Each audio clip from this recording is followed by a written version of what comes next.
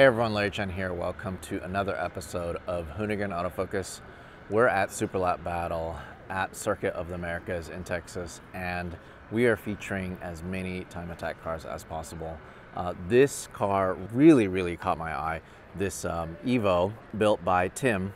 Hi Tim. Hi everybody. Hello. This really caught our eye because it seems like you did so much to it to, I guess, keep it pure. I mean, it doesn't really have a livery. It doesn't. Simple is better.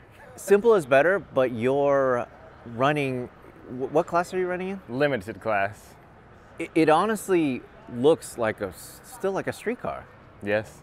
I mean, yeah. I guess that's your point, right? That's the point. Yeah, I mean, technically it's still registered and it still has insurance on it. So, given the headlights are not there, but I mean, you could take it on the street if you wanted to. Okay, so what's the story of this car? How did you obtain it? What did it start life as, etc.? So, bought it brand new in 2006, graduated college, got a job. It was my first stupid impulse buy. Called up the dealership, said, hey, I want a graphite gray Evo 9 MR. What do you got? And he said, well, what kind of payments can you make? So I threw out the number. Said, well, let me run some things. He called me back. He got it under 60 cents under what I said. And I said, sold. And I hopped on a flight and I drove it home. And that's what kind of started all this. Started life as a street car and has slowly over the course since 2006 morphed into this. I didn't think that existed. Like one owner. I didn't think one owner Evos. One owner Evos didn't exist. And also another thing is, this is a prime example of like of a listing that you would see on Craigslist. Barely modified, you know, can be easily returned back to stock. It only has 27,000 miles on it. Yeah, see, low miles. Barely modified. Original paint. Never seen tracked. Never. Street driven only. No, street. Grandma going to the grocery store. Exactly. But I think that's pretty cool. It's kind of like you have this love affair with this car the point where I guess you're the type of owner that I can really relate to. It's a problem of mine where I feel like I fall in love with the car too much and I can't let it go, right? So I'm sure maybe there was one point where you were thinking, hey, maybe it might be good to move on to another car. Absolutely, and that was after we had a little issue at Button Willow with Global Time Attack. It was in the heat of the moment, frustration thing. We're driving home. He's like, you know what? I'm sick of this car, this and that. But it only took me, I don't know, half a day to realize that was my frustration, and she's not going anywhere. Well, let's take a look around it and let's do a little walk. What was your inspiration with this build? To look like it could go to Japan and turn some laps at Scuba and fit right in and not question that it's from the U.S., honestly, minus, you know, it's left-hand drive and all that stuff, but, you know, try to stick true to Japanese companies, full Voltex aero, you know, Volk wheels. Yeah, all real parts, and also it just looks amazing. I mean, everything seems like it flows. So all of this is, who makes this? So this is homemade. So everything on this car is done in my shop, paint work, body work. RS Motors in Minnesota, they build my motors for me. My tuner, Evan from Arizona, does the tuning. But pretty much everything else is in my little garage, and my friends, we just wrench. Don't have a huge budget. It's not really your home shop, it's your garage. It's my garage. This is a garage built car. This is a garage built car. Absolutely. Yeah, no major sponsors, you know, to back it. So, you know, we do what we can do. But yeah, I mean, like the splitter, you know, go to the sign shop, 80 bucks, you know. I would love a carbon fiber splitter. Not quite there yet. The thing is, I've seen cars like this, mini cars, even Evos, specifically Evos, that are driving on the street, potentially with this kind of aero, with this wheel setup, but they just don't actually drive them on the track like you do. When you pass by us, when we were trackside here at COTA, and when you passed by us, it was earth-shattering. It was insane. It was insane, and it was almost weird in that I looked at it and I didn't think that the noise came from this thing, because it looks pretty subtle. I mean, other than Other than this sticker and of course Yokohama tire, which I think you have to put on because of the series. Correct. But is this kind of your brand here? Yeah, this is just our crew. We formed it in 2003. This is true form if you look back there. We got a peanut gallery over here. That's a crew. In 2003, we're from a small town in New Mexico, Las Cruces, New Mexico. We were all into Japanese cars. We watched option videos, we had option mags, we watched VHS option videos. So we were all in love with Japanese cars, and where we lived, it was all muscle cars. Very rare did you see a clean Japanese car, you know, fitted right, and so our crew, we went from there, and we've just been evolving from there from 2003. So that's where we're here now, still wasting money. Can we take a look at the engine bay, and then I think we'll talk about the rest of the aero. So who actually makes this? So this is a Saibon hood. So this is the only non-Voltex piece on the car. Oh, which I have to point out, your sticker. Where did you get that? Where'd you get that sticker? God, well, Speed Hunter's back, I don't know how many years ago, and I think it's part of the car now because of the heat. I don't think it's yeah, going you can't anywhere. actually take it off. No. So I don't know if you know or not. That is a book, Maximum Attack. Yeah, right. It's a book, right. and it was basically 90% my pictures. Fantastic. In that book. Fantastic. Just have to throw it out there. Cool. I'm sorry, cool. guys. But I like that. You know, that's just a saying that I think it's all you. It's your Maximum Attack. You're not, you know, just putting around. Oh no, tracks. it's. I was telling them when I got back into the pits, because we did a session, and I did a session pretty quick. Like, I was mentally and physically drained. This is the first time I've ever been to this track, so a lot of learning going in, and you know, at this horsepower level and aero, it's not putting. It's full on, and you have to focus, and it's a wild ride. Well, okay, so tell me about the power plant. It's a 2.2 stroker, forged internals, K1 crank, CP pistons, original head to the car. So this is the original head to the car. It's been ported, polished, upgraded springs, cams, like that, but original head to the car.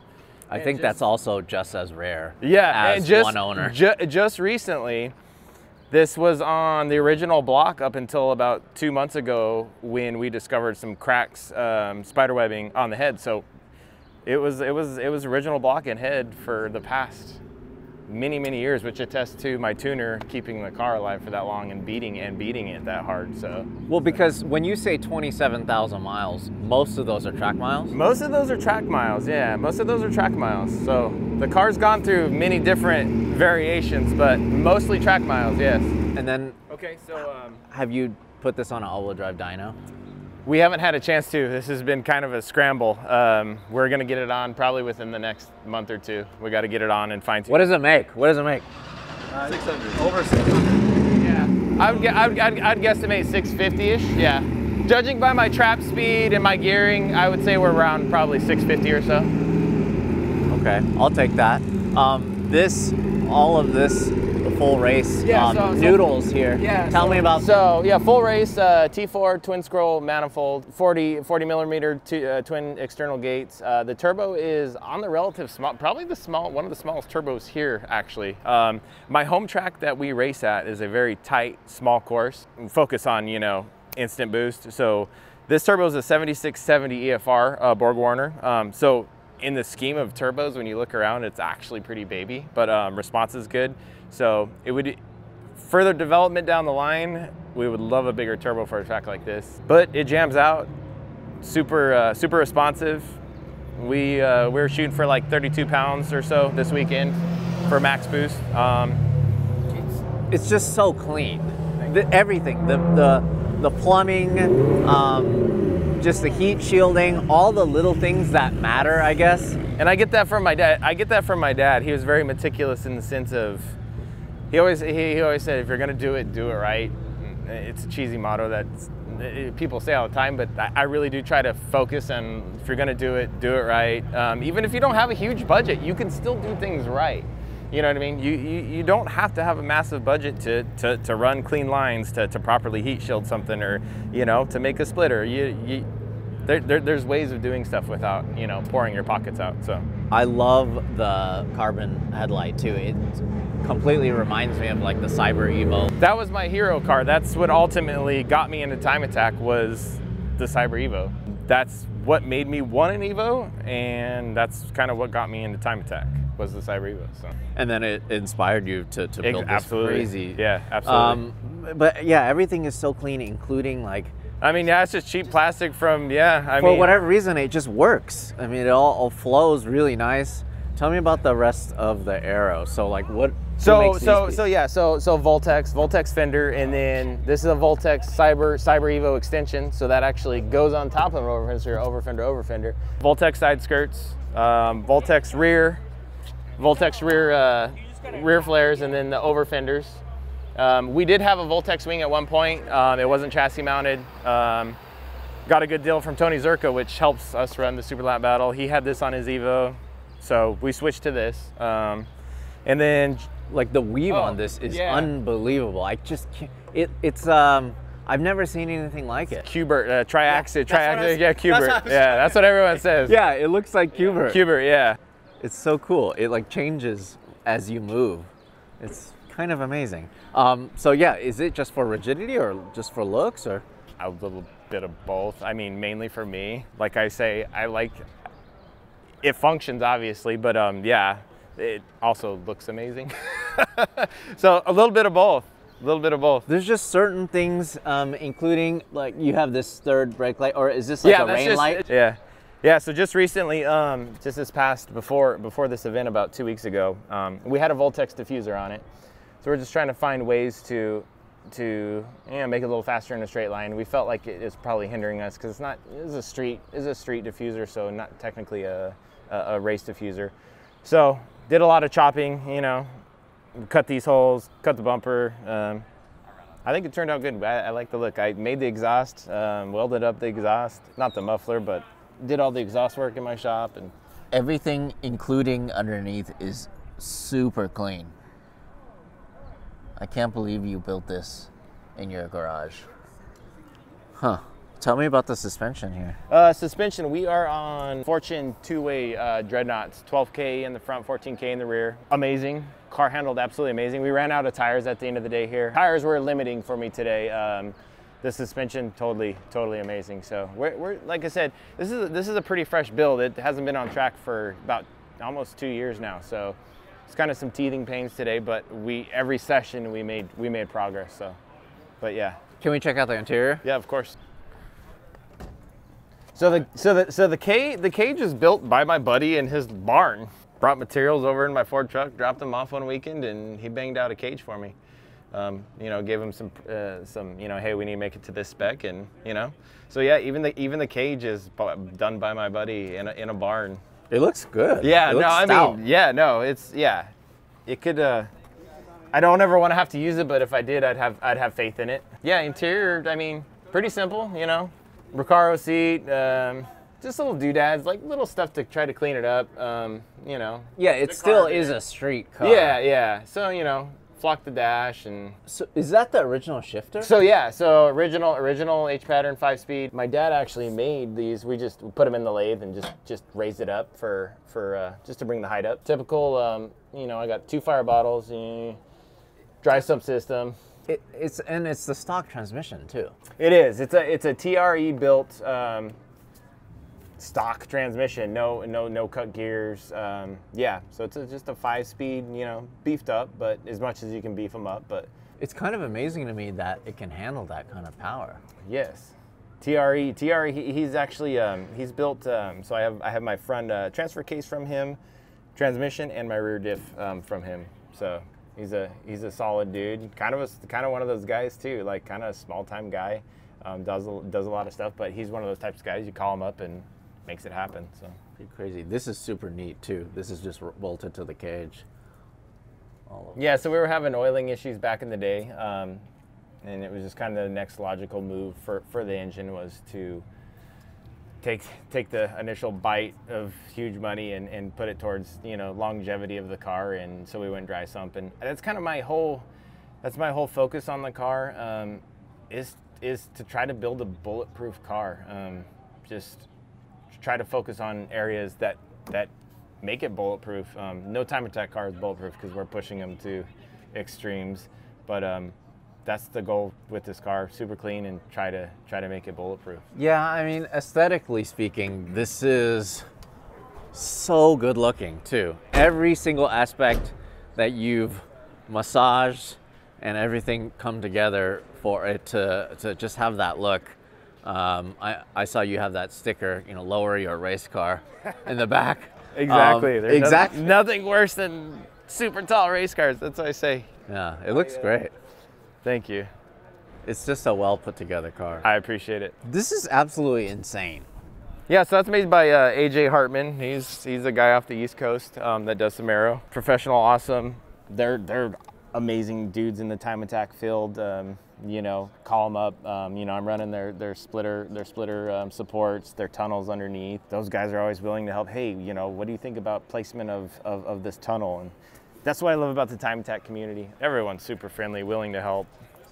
Tell me about the wheel and tires. So the wheels are T37 Super Laps. They're 18 by 11 plus 18, and we do run a 18 millimeter spacer on them. Kind of it fills out the wheel wells, but as you can see in the back, we still got plenty of room to stuff more tire in it.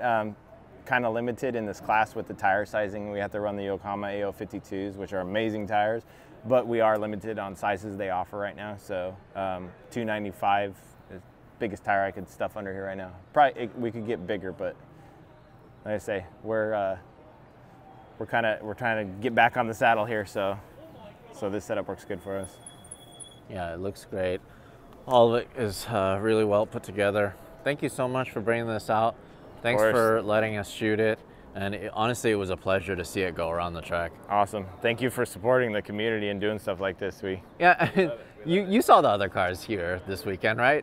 If I took a really tight photo and I didn't show anything in the background, if I shot a picture of your car or a picture of the Spoon car, and then also the HPI Racing Subaru, you would have, like, it could have been from another era, you know?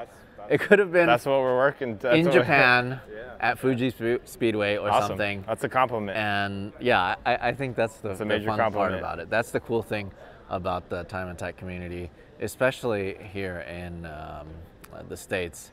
It's such a mixing pot, right? And absolutely. Look what's over there. Oh no, you got this crazy Viper that is earth-shattering loud, right? And then you got Ferris's 1,000 horsepower Corvette. You got over there Jackie Dean's. Yeah, no, that's the awesomeness of time attack, man. It all sorts of cars, but the main thing about it is like, seriously, honestly, everybody's willing to help, man. Everybody is totally willing to help, and I love it, man.